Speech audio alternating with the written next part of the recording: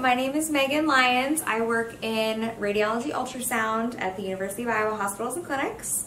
My specialty is abdominal ultrasound, and I'll tell you a little bit about how I got here. So I came here in 2012 from the University of Iowa, and I was in the radiologic technology program first, which at that time was taking x-rays. And so I did that and completed that program, and then I worked as an x-ray tech for 2 years while I was in ultrasound school. And so what we do is we use diagnostic ultrasound to take pictures of the organs all throughout the body. So what I specialize in is the abdominal cavity right here. So I look at livers and kidneys and the gallbladder. We do thyroids, things like that. We do renal transplants, liver transplants. We also do a number of procedures in the thorax, abdomen area.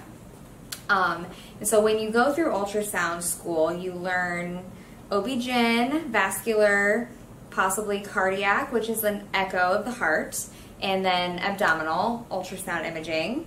And if you work at a larger hospital, that's usually specialized into different categories. So my main focus is abdominal. I also do some OB-GYN and vascular scanning in the evenings and on call, but mostly I do abdominal. My favorite thing about my job is the patient interaction.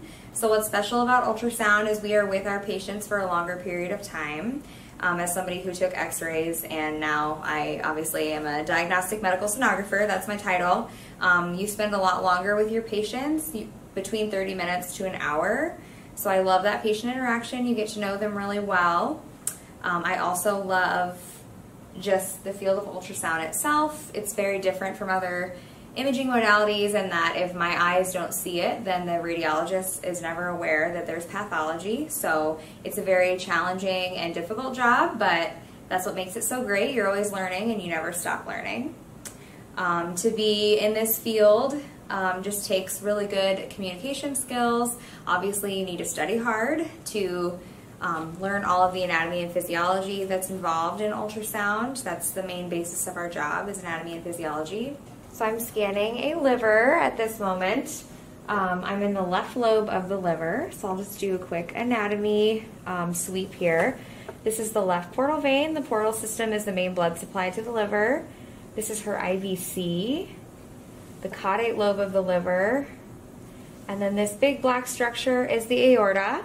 On ultrasound, the different grays represent different tissue stiffness from the ultrasound beam. So the grays here, that's the liver.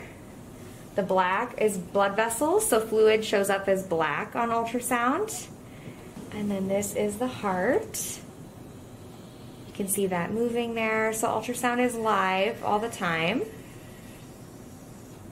So I'm just scanning through. That was the heart and then the liver.